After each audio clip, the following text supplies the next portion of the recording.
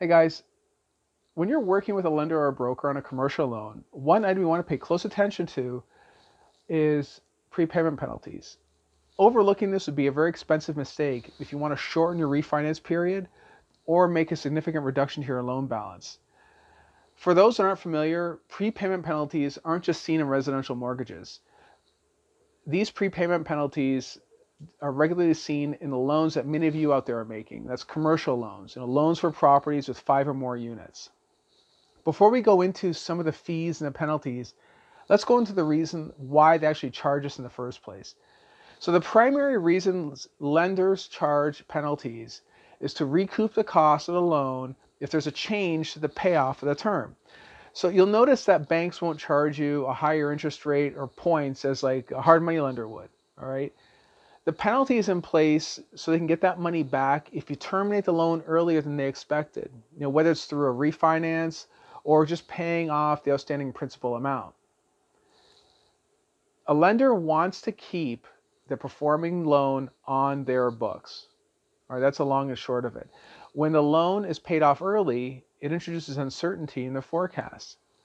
They put these fees in place to keep the loan underneath their roof and keep it cash flowing, the same way that you're looking for cash flow when you buy the property. Now, there are 4 common prepayment penalty structures in the commercial loan space. The first is yield maintenance. In this penalty structure, the lender will charge you the interest as if you had made the payments for the entire period. That's if you stop it early, if you pay it off early. They will calculate the net present value of the interest and then hit you up for that amount at closing. This one is fairly common. Number 2, defeasance. Now this one's primarily used by insurance companies. Basically, instead of paying cash to the lender, this option allows you to exchange the note with another cash flowing asset. If you're doing this, the new collateral is usually much less riskier than the original commercial real estate asset. There is a much longer explanation to all this, but doing all this is not cheap, nor is it easy. This is primarily seen if the loan has been bundled with other loans and sold as a debt security, as a commercial mortgage-backed security. Chances are you're not going to see this in your loan docs, but just be aware that it's out there. Number 3, the step down. Now, this one is actually quite simple and it's quite common as well. You'll probably run into this one. In this case, the lender will put up a prepayment fee schedule and it'll decline over time. So for example, let's say you have a 3-2-1 scenario.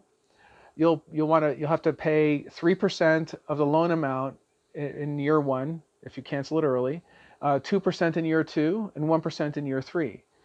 Now, if you're doing a refi with that lender that has this provision, they will sometimes waive the penalty if you keep the loan with them. So be sure to ask about that up front and get it in writing as well. Number 4, the lockout. Now, this one's rare to see. It doesn't allow for any prepayment at all during the specified period. So let's say you have a 10-year loan without a contractual ability to prepay or a lockout in the first 6 years of that loan. There will be no option to refinance or even sell the property during that time. So as you can imagine, this will not work for us in the world of commercial real estate. So avoid the lockout provision if it just comes up for whatever reason. And again, it's not very common, but know that it exists. There are many lenders with good rates and no prepayment penalties. You will see this with lenders that offer floating rates, right? So depending on where we are in the economic cycle, you may be comfortable doing this. Personally, I like to fix my rate because I want to know what to expect out of a monthly payment and know what my NOI was going to be. So for me, that kind of certainty is very important. There will sometimes be room for negotiating a penalty. So when you're presented with a term sheet, review it closely. Have your partners take a look at it as well and look for those prepayment penalties. If you need flexibility because of the deal that you're working on, for example, you're doing a 3-year refi distributing to your investors, then a 5-year step down won't work for you unless you are prepared to pay for those extra fees, right? Telling the lender what you want as far as your plan is concerned is very important. You can push for a prepayment penalty that you can commit to by swapping it out for another penalty type.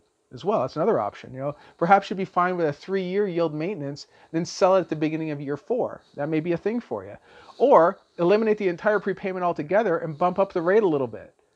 This may actually be a better choice depending on the property and what you plan on doing with it and what the business plan is. Lenders like to mitigate risk whenever they can. And by offering a prepayment mechanism that suits your needs, they are more likely to accept and help you get the deal closed. Anyway, have you ever been hit with prepayment fees? Have you heard of the ones I spoke about today? Let me know in the comments. I would actually love to hear from you. And of course, if you like this content, go ahead and give it a thumbs up. And also check out the Bulletproof Cashflow podcast on iTunes and Stitcher. And don't forget to check out the YouTube channel as well and subscribe. So we're working to get new content out to you guys every day and help you build success in the world of multifamily. Be great, guys, and talk to you soon. Bye.